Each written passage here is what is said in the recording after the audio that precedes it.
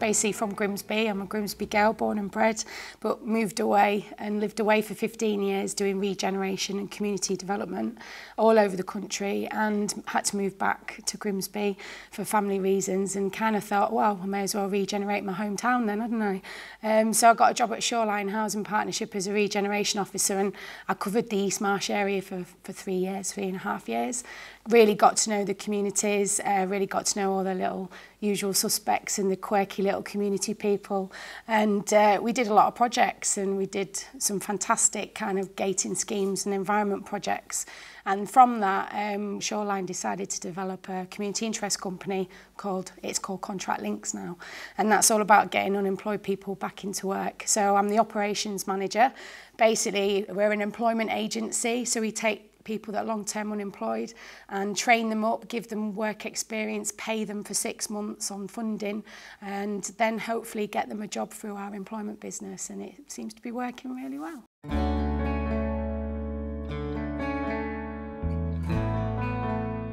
Well, I think the big society has always been going with the voluntary and community sector. You have everyday examples of organisations that run with no funding and, you know, pull off amazing projects and amazing trips for young people, and, you know, they do all sorts of things, and that is a classic example of the big society.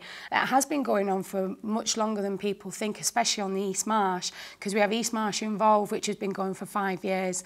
We've got the East Marsh Officers, which has been going for 5 years, and they're not paid officers, they're voluntary people in the community that live in that area, and they just want to see their street improve. So things like neighbourhood watch groups have been going for years. That's big society. Things like, you know, community wardens and, you know, community kind of parent governors at school, that's all big society. That's all people wanting to take part in how services are run in their community and how, you know, they benefit their community. So yeah, I think it's just another word for something that's already been happening for many, many years.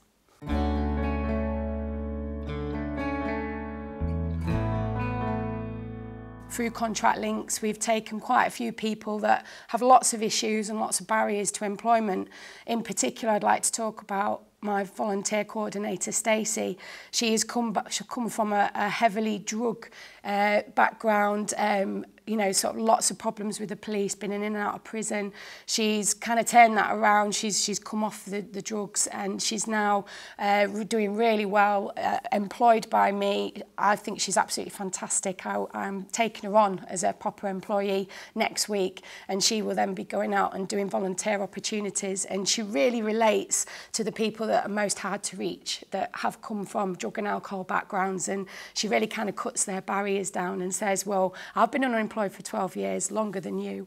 I've done drugs, my criminal record is bigger than yours, and she really gets people enthused and inspired as to how they could look at their journey back into work, and she really supports them to say, well, if I can do it, you can do it.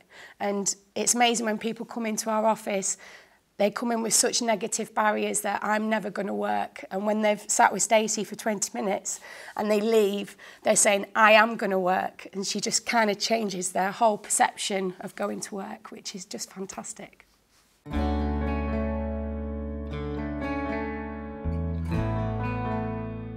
I'd like to see a little bit more joined up thinking. I'd like to see Freeman Street regenerated. I think we've had 7 plans now and nothing's ever happened.